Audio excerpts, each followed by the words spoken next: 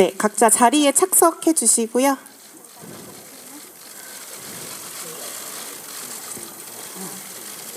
감독님부터 마이크 드시고 인사 말씀 한 말씀씩 부탁드릴게요.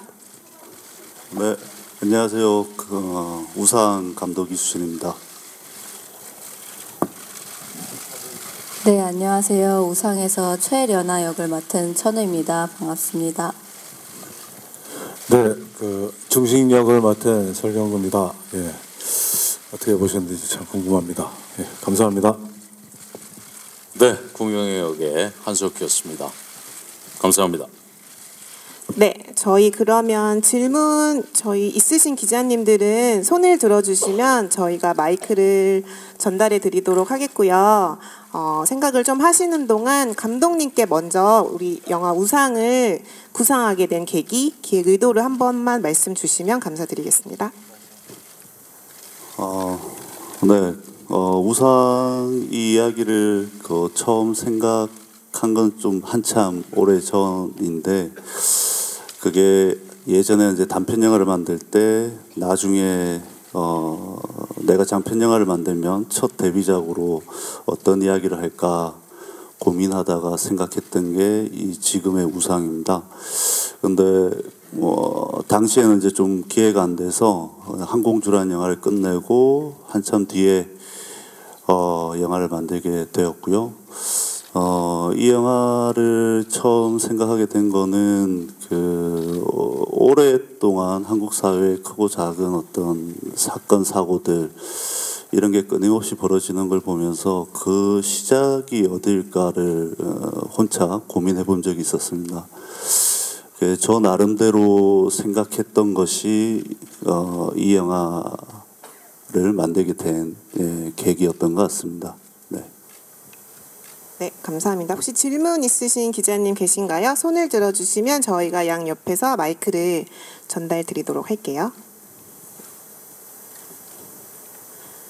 네, 그러면 조금만 더 고민이 필요하시다고 보고 저희 그럼 각 배우분들께 그 영화를 보면 이 인물들이 주는 임팩트가 굉장히 강렬하게 느껴지는데요. 각자 맡은 캐릭터의 어느 지점이 끌리셔서 이 영화를 선택하게 되셨는지 배우분들 한 말씀씩 부탁드릴게요. 네. 예, 저는 캐릭터도 캐릭터지만 이 영화가 워낙 촘촘히 잘 짜여져 있는 영화 책 자체가 좀 되게 집요해 보였고요. 또 유중식이라는 캐릭터는 처음에 읽어봤을 때 이 사람을 잘 이해를 못 하겠더라고요. 왜 이런 결정을 하고 이런 선택을 해야 되는지를 이 사람의 선택을 잘 모르겠더라고요. 그래서 저는 유중식이라는 인물이 참 궁금했어요. 그래서 이 인물을 한번 이 궁금증을 좀 해결해 보고 싶은 마음에 유중식이라는 캐릭터가 좀 매력적으로 와닿았던 것 같습니다. 그리고 저희 셋 중에서 유중식이라는 캐릭터는 혼자 이렇게 뭔가 돌파하지 못하고 감독님이랑도 얘기했던 건데 이 메인 캐릭터인데도 계속 리액션을 하는 캐릭터입니다. 그런 점도 참 재미있었던 것 같아요, 저한테는. 예. 네, 저 같은 경우는 아까 이수진 감독님이 얘기했던 그게 이 영화의 주제가 되겠죠. 예, 시나리오를 통해서 그 점 저도 다시 한번 생각해 봤던 거였고, 그리고 또 영화를 하면서 계속 고민하는 과연 어떤 이야기를 관객분들한테, 그리고 제 또 연기를 통해서 이야기할 것인가, 이런 거 많이 고민하는데, 역시나 저한테는 새로운 한국 영화, 그것이 영화 출발할 때, 어쩌면 학창 시절 때 제가 연기든 영화든 그때 꿈꿨던 그 출발점이 바로 그 지점이었다. 근데 한때는 그것을 맹렬하게 했었고, 그러다가 또 좀 지쳐했고, 그러다가 어느 즈음에 다시 한번 다시 하자, 그리고 되기만 하면 끝까지 해보자, 이런 마음을 먹고 하고 있는데 그 지점에서 만났던 영화가 우상이에요. 예, 개인적으로 너무 좋았고 그리고 이 영화가 이야기하고자 하는 주제 그 지점이 참 마음에 들었었습니다. 네. 네, 저 같은 경우에는 일단 이수진 감독님 작품이어서 무조건 하고 싶은 마음이었었고요. 일단 시나리오가 갖고 있는 그 집요함과 그리고 려나라는 캐릭터가 굉장히 강렬하잖아요. 그래서 물론 처음 읽었을 때는 두렵다는 생각도 좀 들었지만 감독님이 또 항공주와는 다른 느낌으로 저를 어떻게 변신시켜줄지 그것도 굉장히 궁금했었습니다. 그래서 캐릭터와 그 시나리오 그리고 감독님 그리고 두 선배님 때문에 여러 가지 이유들로 안 할 수가 없었습니다. 네, 말씀 감사합니다. 질문 있으신 기자님 손을 들어주세요. 네, 오른쪽 뒷부분. 네. 네, 안녕하세요. MBS타 김노을 기자입니다. 먼저 영화 잘 봤고요. 배우분들께 질문 드리고 싶은데 이제 각 인물이 쫓는 우상이 과연 무엇이라고 생각을 하시고 연기적으로 접근하셨는지 궁금해서 답변 부탁드립니다.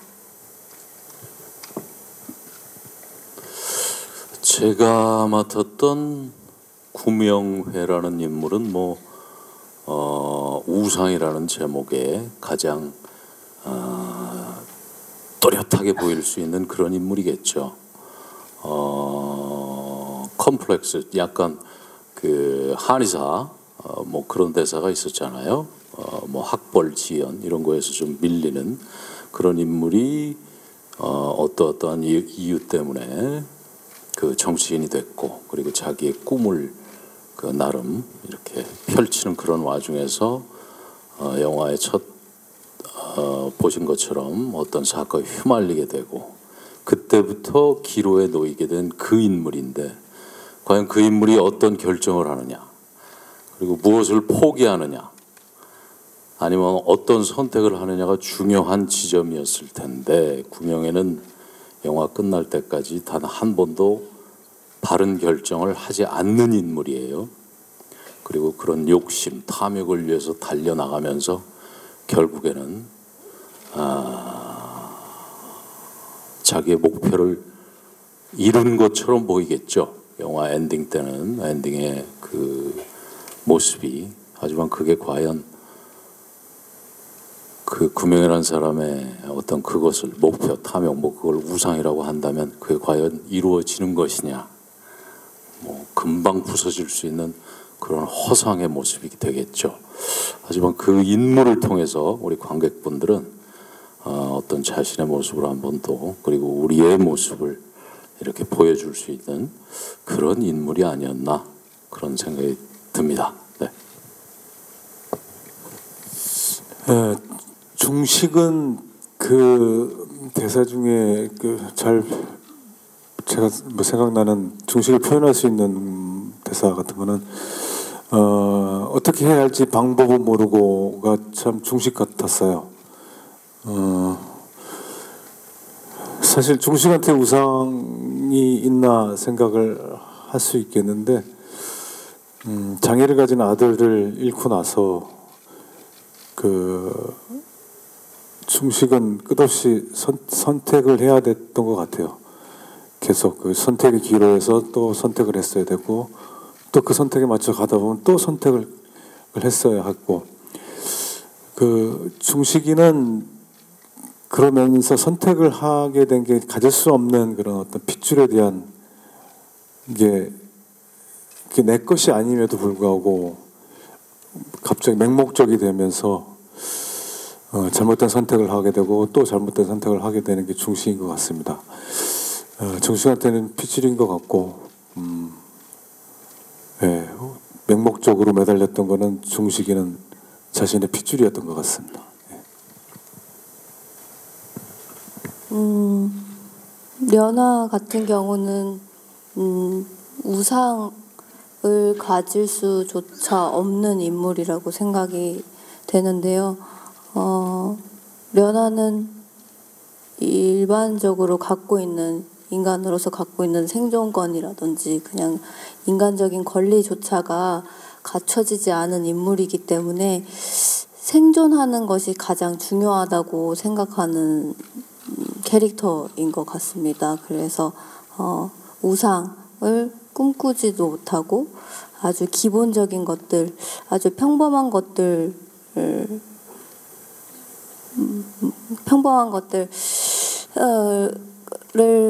갖고 싶어 했었던 것 같아요. 그래서 현실적으로 가장 현실에서 벗어나고 싶어하는 의지가 강한 인물이라고 생각하고, 이 셋 중에서 낮은 자이고 여성이긴 하지만 누구보다도 의지가 강하기 때문에 가장 강력한 인물이지 않았나, 그런 우상을 갖지 못한 인물이지 않았나 싶습니다. 네, 감사합니다. 또 질문 있으신 기자님은 손을 들어주세요. 네, 가운데요. 네, 안녕하세요. 저 맥스무비의 상선혜 기자이고요. 세 분 배우들과 감독님께 질문을 드리고 싶은데, 일단 배우분들께는 그 한석규 배우의 경우에는 구명회가 목적의식이 분명하지만 겉으로 보기에는 의문스러운 구석이 있어서 이거를 그 표현을 하시기에 어려움이 좀 있으셨을 것 같아요. 그리고 설강구 배우께는 우중식이라는 캐릭터가 갖고 있는 기본적인 온도가 굉장히 높고 매번 감정을 바닥에서 끌어올려야 되기 때문에 그 촬영하시기 굉장히 힘들 것 같다는 인상을 받았고요. 그다음에 천우희 배우는 생존이 목표이기 때문에 굉장히 동물적이고 에너지가 많이 필요한 역할이라는 인상을 받았거든요. 그래서 세 분이 캐릭터를 연기하시면서 어떤 점이 가장 좀 어려우셨는지에 대해서 들어보고 싶고요. 그리고 감독님께는 제가 이 영화를 봤을 때 가장 좀 신경이 쓰였던 부분이 개인적으로는 저 사투리를 잘 못 알아듣겠어서, 그래서 그 정보 전달이 되어야 되는 대사를 놓친 게 몇 가지가 있거든요. 그래서 그 부분에 대해서 좀 걱정이 되진 않으시는지 여쭤보고 싶습니다. 네, 연기하면서 어떤 점이 어려웠냐, 그런 질문이셨어요. 글쎄요, 연기하면서 어려운 점, 그럴 것 같아요. 저 같은 경우는 어떤 한 인물을 맡는 거니까, 인물을 제가 연기하는 거니까, 일단은 살아생생한 인물을 만들어낸다. 이게 내내 짓누르는 어떤 스트레스죠. 과연 톤이 높지도 이렇게 달떠 있지도 않고, 그렇다고 너무 아닌 것도 아닌 적절한 인물을, 그것도 살아생생한 인물을 만들어내는 건가를 계속 체크하면서 하는 그 작업이 연기하는 내내 저를 힘들게 하는 점이에요. 근데 다행히 해를 거듭할수록 시행착오를 계속 했었던 거니까 조금씩 나아지는 모습을 이렇게 확인이 돼요. 한 작품 끝나고는 모르겠는데 되돌아보면은 문득 내가 좀 나아지고 있구나, 그거를 느낄 때 그 기쁨 때문에 계속 이렇게 나아가고 있는 것 같다, 그런 생각이 들고, 이번 작업 같은 경우에서는 선이 굵은, 보셔서 아시겠지만 굉장히 디테일하고 얇고 촘촘한 그런 성격의 작품이었어요, 우상은. 그렇기 때문에 그 결에 맞추는 연기 톤, 그리고 그러한 연기, 그게 좀 만만치 않은 작업이었습니다. 하지만 원했던 작업이었으니까 괜찮았습니다. 네, 좋았어요. 네. 예, 저도 유중식이라는 인물이 아까도 말씀드렸지만 이 사람이 선택하고 이렇게 결정하는 게 참 이해가 안 돼서, 촬영하면서도 이게 쉬운 작업은 아니었던 것 같아요. 쉬운 캐릭터는 아니었었고, 이 유중식이라는 인물의 시작점이 감정의 이 최절정에서부터 시작을 하거든요. 아들의 죽음을 딱 맞닥뜨리면서 감독님이 어떤 뭐 기사에도 나왔는데 가장 뜨겁게 시작해서 차갑게 끝나는 인물이라고 하셨는데 그 매일 매회차 제 촬영이 있는 날은 그 유중식의 감정은 항상 이 기승전결이 있는 게 아니고 이 항상 이 촬영하는 그 시점이 항상 이렇게 딱 치고 나가야 되는 그런 감정이어서 뭔가 현장에 왔을 때 좀 이미 좀 준비를 하고 딱 와야 되는 그런 캐릭터여서 웜업 자체가 없는 캐릭터라고 해야 되나? 그러니까 그날 촬영분이 늘 그랬던 것 같아서 이미 끌어올린 상태에서 현장을 와야 되는 게 좀 쉽지 않은 작업이었던 것 같습니다. 근데 뭐 또 한편으로는 또 많이 부족함을 또 느꼈던 작품이기도 하고요. 예. 저도 제 스스로 한계를 많이 본 작품이라고 생각이 드는데요. 일단 려나라는 캐릭터가 본인의 전사에 대해서는 본인이 설명되어지는 게 아니라 다른 사람의 입을 통해서 다 캐릭터, 이 인물이 설명이 되잖아요. 저 또한 려나를 만들어가는 데 있어서 상상을 많이 했어야 됐고, 그리고 일단 저는 뭐 강하고 센 캐릭터를 좀 많이 해봐서 요번에도 잘 버틸 수 있을 거라고 생각을 했었어요. 처음에 나 워낙 맷집이 좋으니까 막 이러면서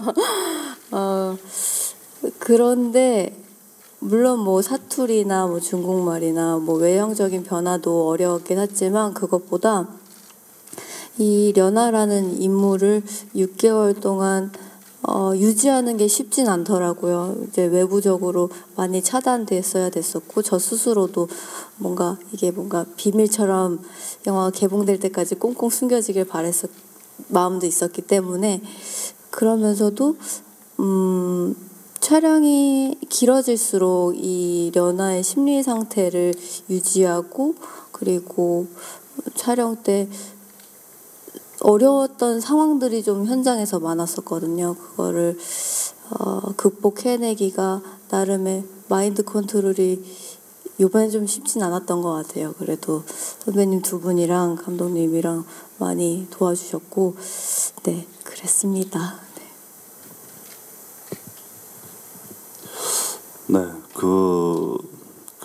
제가 처음 천우희 배우하고 이제 이 캐릭터를 가지고 이야기를 할 때 제일 먼저 주문했던 게 우리나라에서 그 사투리를 제일 잘하는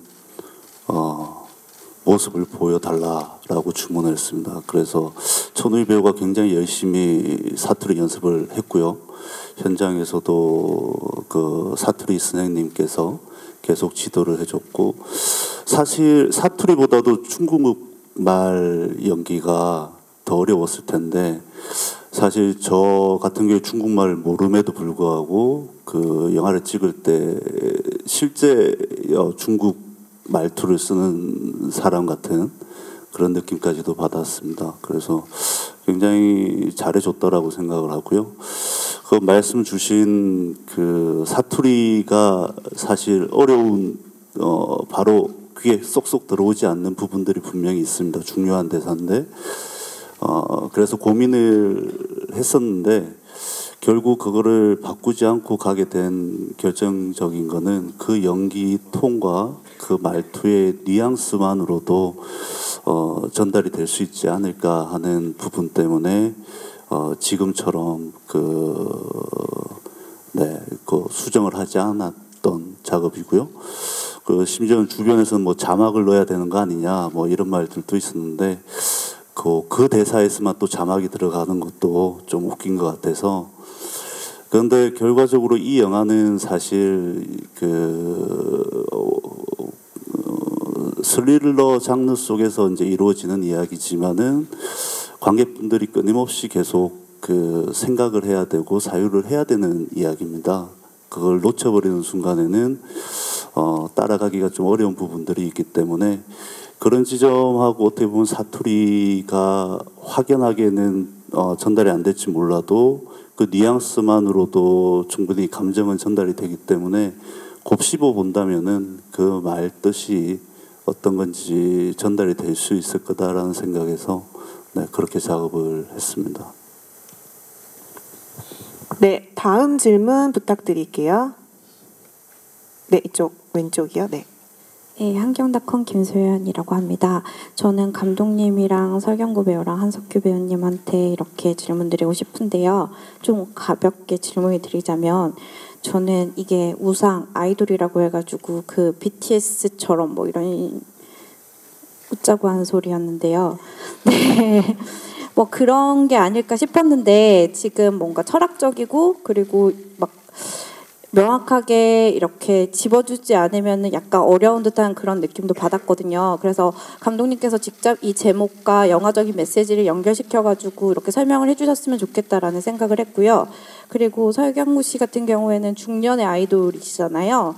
근데 이번 영화에서는 굉장히 잘생김을 많이 포기를 하신 것 같더라고요. 노랗게 염색도 하시고.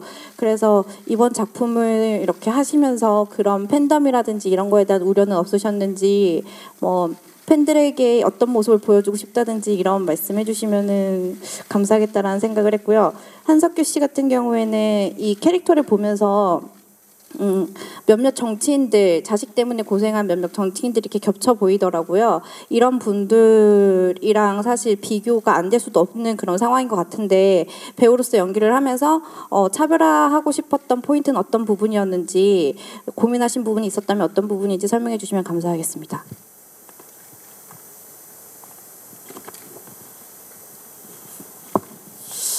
예, 불안당해서 어렵게 좀 펴놨는데 그렇게 구겨져 가지고 다시 송구하고요. 이쁘게 봐주시길 바라고 있습니다. 예, 이쁘게 봐주실 겁니다. 예, 이상입니다.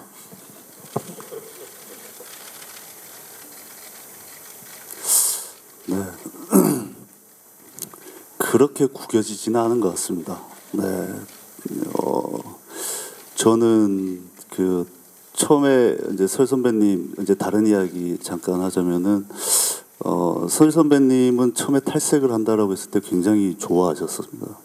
처음에는 이제 어떤 변신에 대한 또 이미지의 변신에 대한 그리고 살을 굉장히 좀 많이 감량을 하셨고 근데 굉장히 고생을 많이 하셨어요. 한 6개월 동안 탈색을 한다라는 거는 생각을 못 하고 그 당시에는 그랬는데 시간이 지날수록 엄청난 고생을 많이 하셨습니다. 이 자리를 빌어 감사하다라고 말씀을 드리고 싶고요. 우선 우상이라는 제목은 그 사전적 의미하고 크게 다르지는 않습니다. 그런데 제가 생각하는 이 영화 안에서 우상이라는 거는 한 개인이 우리들이 이루고 싶은 꿈이나 어떤 신념 이런 게 너무나 맹목적으로 바뀌게 되면 그것 또한 하나의 우상이 되지 않나라는 생각에서 이 영화의 제목을 우상이라고 지은 것이고요. BTS의 아이돌보다는 먼저 이 시나리오가 나왔기 때문에 저도 그 노래를 듣고 노래가 참 좋더라고요. 네. 근데 그래서 이제 투자 쪽에서나 이제 영어 제목을 정할 때 이제 여러 고민들을 했었습니다. 그런데 우리 두 선배님들 얼굴 위에 아이돌이라는 영어 자막이 붙으면 그것만큼 또 재미있는 일이 없지 않을까, 그리고 사람들이 더 궁금해하지 않을까 하는 생각에서 그 아이돌이라고 영문 제목도 그렇게 지었습니다.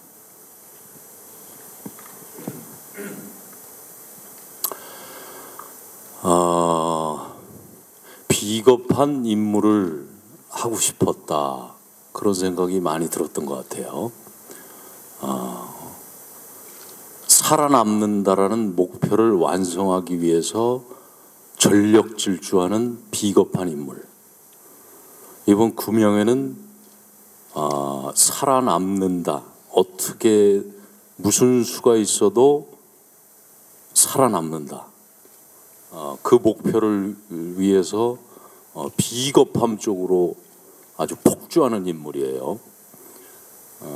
같은 목표를 갖고 기회가 된다면 언젠간 그런 작업을 한번 해보고 싶었는데 이번에 맡았던 구명회라는 인물은 방금 제가 말씀드린 무슨 일이 있어도 살아남는다 라는 목표를 완수하기 위한 비겁함 쪽의 인물이에요. 가능하다면 같은 목표를 갖고 용감함 쪽으로 살아남는 그런 인물을 어떤 작품에서 한번 꼭 만나보고 싶고 이번에 구명회라는 인물 현실에 많은 정치인 이런 걸 떠나서 저는 제 욕심이라면 방금 제가 말씀드린 살아남는다. 우리 사람들의 제일 목표라고 그러면 이상하지만 산다라는 게 일단 중요하니까. 근데 어떻게 살 것이냐 그것을 이번 작품 구명회라는 인물을 통해서 한번 관객분들 봐주셨으면 하는, 이번에는 비겁함 쪽으로 저는 이렇게 보여드린 거죠. 네, 그렇습니다. 네, 감사합니다. 다음 질문 이어서 부탁드릴게요. 네, 가운데.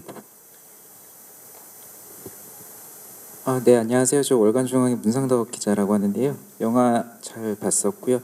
감독님이랑 감독님께 일단 감독님이랑 한석규 배우님께 질문 드리겠습니다. 첫 번째는 감독님께는 두 가지 정도 여쭙고 싶은데요.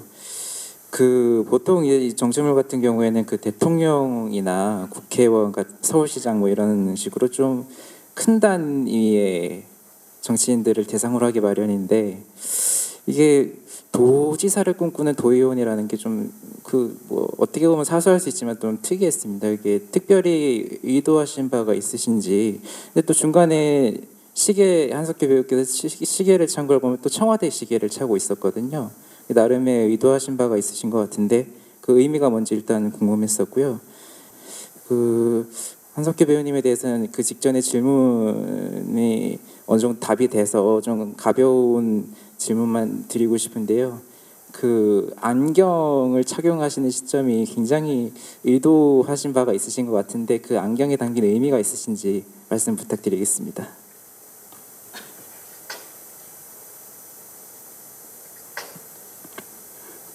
네. 우선 굉장히 좋은 질문인 것 같고요. 분명 의도가 있습니다. 네. 우선은 저는 명예가 굉장히 치밀한 사람이라고 생각을 합니다. 그리고 이 사람이 악인인가라고 했을 때 선과 악이 같이 있는, 그냥 우리하고 크게 다를 바가 없는 인물이라고 생각을 하고 그렇게 묘사를 하고 싶었고요. 그게 제 나름대로 명예가 계획하고 있는 어떤 꿈이라고 생각을 합니다. 가장 낮은 곳에서 도의원이라고 하면은 시의원 다음에 어떤 그 정도, 이미 명예라는 캐릭터가 가지고 있는 영향력이나 인지도는 그 이상인데 가장 낮은 곳에서 시작을 해서 올라가려고 하는 어떤 그 속내에는 또 어떤 게 꿈꾸고 있는지는 모르겠으나 아마 말씀 주신 시계가 가슴 속에 있을 수도 있을 것 같습니다. 그런데 이제 가장 낮은 곳에서 가장 드라마틱하게 도지사로 가고 그 다음 행보에 대해서는 아마 명예가 계획이 있겠죠. 그런데 대사 중에서도 나오지만은 자네는 드라마가 있잖아 라고 하는 게 아마 명예 스스로가 자신의 드라마를 계속 써나가고 있기 때문에 그런 어떤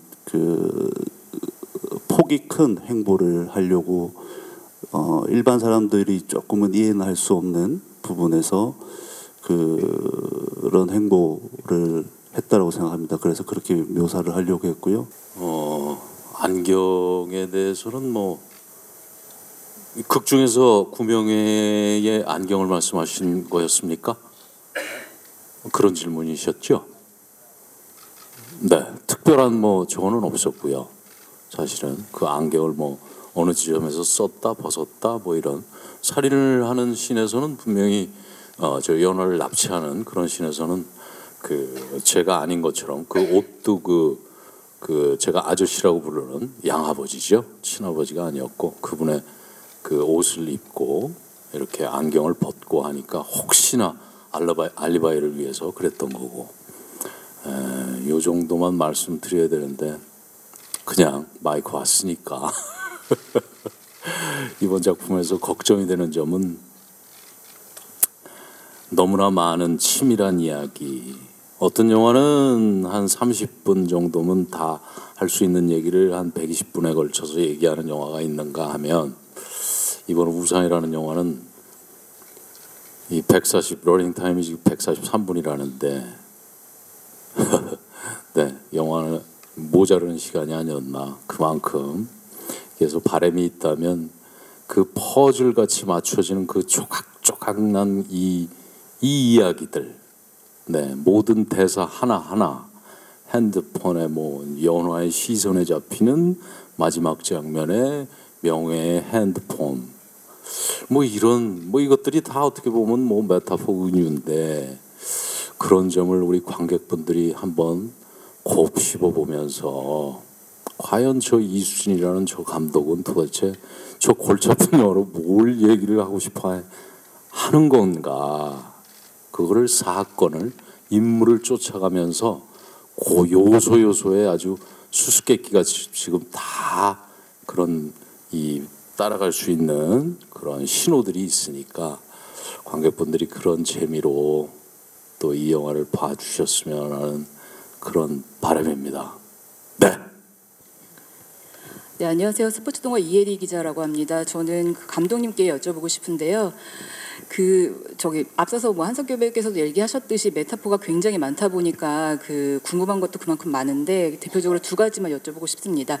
하나는 계속 그 핵 폐기장 건설에 대한 뭐 이슈들이 좀 다뤄지는데 그 이슈를 굳이 이 영화에 녹여 넣으신 이유와 더불어서 또 천우희 씨가 맡은 캐릭터가 굳이 조선족으로 설정된 이유도 궁금합니다. 왜냐하면 그동안 너무 많은 한국 영화에서 조선족 캐릭터를 써왔기 때문에 오히려 그런 요소들이 좀 휘발될 수 있다는 우려가 있으셨을 텐데도 불구하고 이렇게 설정하신 이유가 궁금하고요. 덧붙여서 이 구명혜라는 캐릭터를 맡을 배우가 왜 한석규여야 했는지도 설명 부탁드립니다.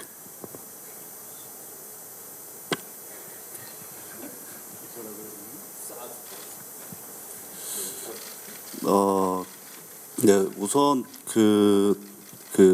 아까 좀 전에 말씀드린 것처럼 그 명예라는 캐릭터가 저는 선한 인물에서 시작이 돼서 어떤 선택을 하는 인물이라고 생각을 합니다. 우선 핵 폐기물이 사실 중요한 요소는 아닙니다. 그런데 여기서 제가 중요하게 생각하는 거는 우리가 요즘에 미세먼지 때문에 많이 고생을 하는데 불안한 것보다는 좀 불편한 게 낫지 않은가라고 하는 그 이야기를 하고 싶었던 거고요. 핵 폐기물에 대한 부분도 아마 그 지점하고 같이 연동이 되는 부분이라고 생각하고 나쁜 쪽에서 바라본다라고 하면 명예는 그 소재 자체를 자신을 어떻게 사람들에게 어필하기 위한 요소로서 작용을 하는 선택을 한 영화 속에서 그런 어떤 부분에서의 라고 할 수 있을 것 같고요. 그리고 려나가 사실은 조선족이다라는 건 사실 크게 중요하지는 않습니다. 그런데 이 영화 안에서도 어떤 계급이 존재를 하는데 연아라는 캐릭터는 이제 이야기 속에서만 바라봤을 때는 중식이라는 캐릭터 때문에 이제 만들어진 캐릭터입니다. 그렇기 때문에 어떤 그런 설정들 때문에 연아라는 캐릭터가 만들어졌고 사실은 조선족인 거나 또는 뭐 외국에서 이제 한국으로 결혼을 하러 오시는 뭐 분들이라든지 그런 부분들을 다 총괄해서 이야기를 하고 싶었었습니다. 그 이유는 예전에 이제 저한테 굉장히 각인이 됐던 어떤 하나의 사건이 있었는데 먼 이국 땅까지 와가지고 굉장히 굉장히 가슴 아픈 사고를 당한 어떤 그 이주민에 대한 그 이야기가 있었는데 그걸 접하고 나서 아마 그때 느꼈던 어떤 감정이 리오나라는 캐릭터를 굉장히 무섭게 만드는 어떤 것으로 작용을 하지 않았나라는 생각이 들고요. 그리고 마지막은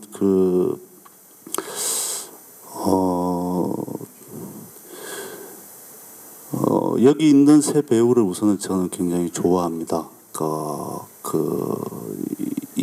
함께 하기 전부터 개인적으로 팬이었고요. 그리고 이 영화에서 제일 먼저 이제 섭외가 들어간 게 이제 한 선배님부터 먼저 시나리오를 드리고 나서 이제 섭외가 되었고, 왜 명예 역할의 한석규냐? 한 선배님이 너무나 하고 싶어 했습니다. 네. 네. 한 선배님께서 저 명예라는 캐릭터를 좋아하셨고, 네. 그게 가장 큰 이유인 것 같습니다. 짧게 부연 설명하면 맞습니다. 저한테 이렇게 시나리오를 줬고 감사하게 이렇게 좀 초이스할 수 있는 그런 걸 채널을 많이 열어준 거죠. 아까 말씀드렸다시피 그 목표를 달려가기 위해서 비겁한 인물 해보고 싶었다고 그랬잖아요. 이놈이네.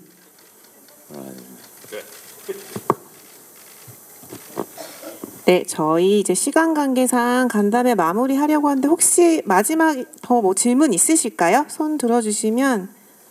네. 네. 가운데 마이크 전달 부탁드릴게요.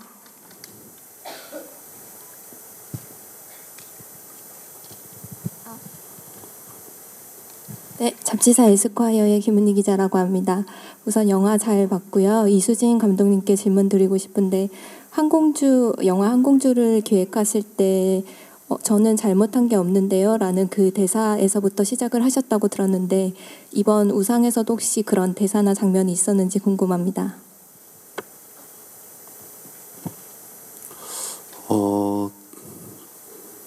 생각하지 못한 질문이라서 그런지 막상 딱 떠오르지는 않는데요, 대사가. 네, 그런 대사는 지금 떠오르진 않고 가장 중요했던 대사가 아마 여러분들에게 전해드린 어떤 전단지 속에 있는 대사인 것 같습니다. 그게 명희한테는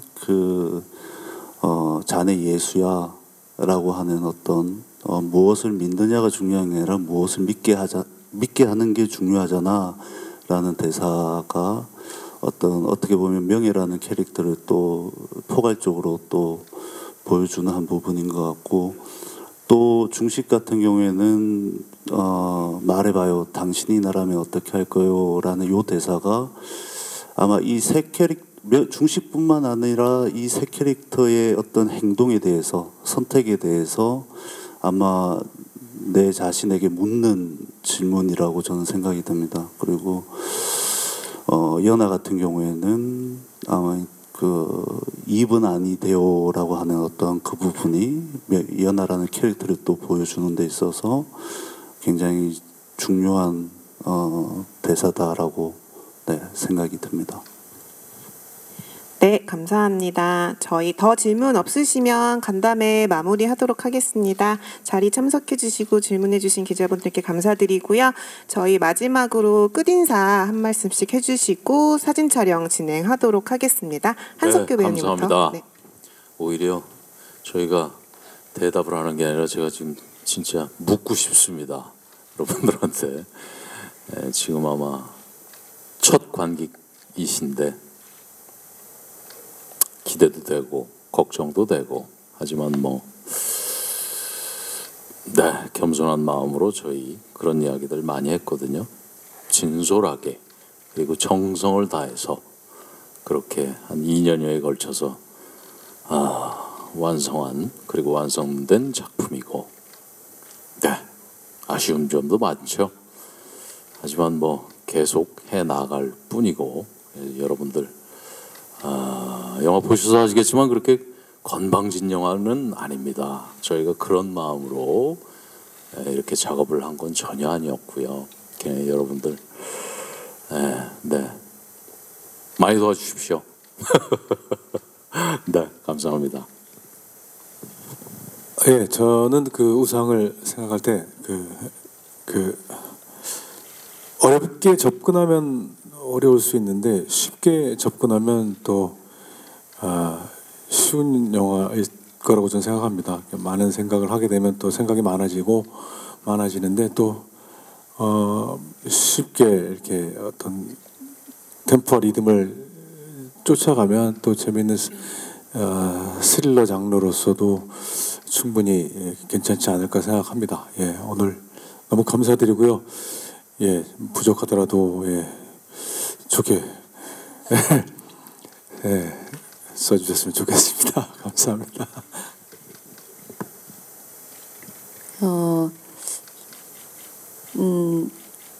우상이란 작품이 아주 길게 오래 여운이 남는 작품이었는데 저한테는 관객분들도 그랬으면 좋겠고 관객분들한테 자기 자신한테 되물어 볼 수 있는 그런 영화라고 생각이 들고요.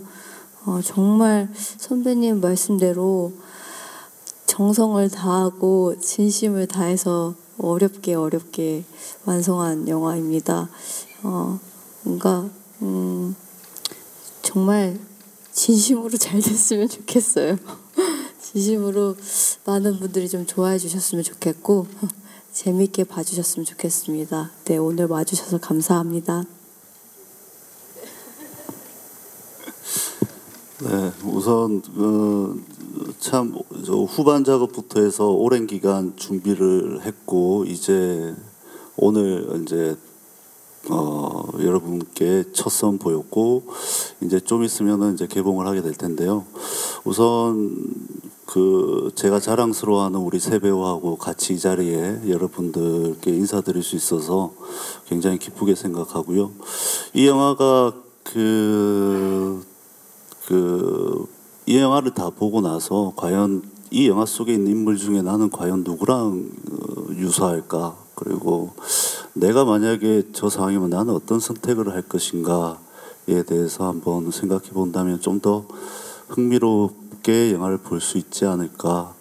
네, 조심스럽게 그렇게 생각해 봅니다. 네, 오늘 와주셔서 감사합니다.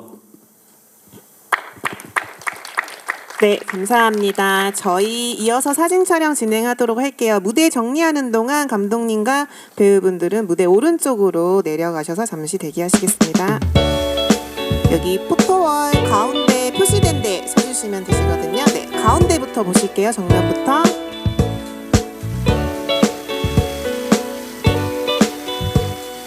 네, 왼쪽도 봐주시고요. 오른쪽도 봐주시고요. 네, 정면 시선 위아래 잘 봐주시고 네, 무대 아래로 내려가시고요. 이어서 설경구 배우님 무대 위로 올라오시겠습니다. 가운데 표시된 데 서주시면 되시고요. 정면부터 보실게요.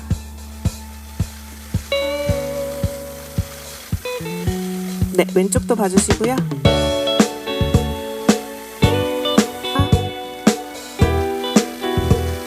정면 시선 위아래 네, 골고루 봐주시고요.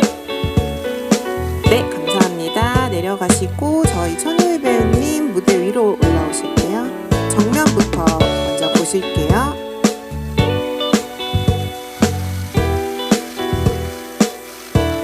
네, 왼쪽도 봐주시고요. 오른쪽도 봐주시고요. 시선 위아래 골고루 봐주시고요. 네, 천우희 배우님 자리에 계시고 저희 한석규, 설경구 배우님 무대 위로 올라와 주세요. 정면부터 봐주세요.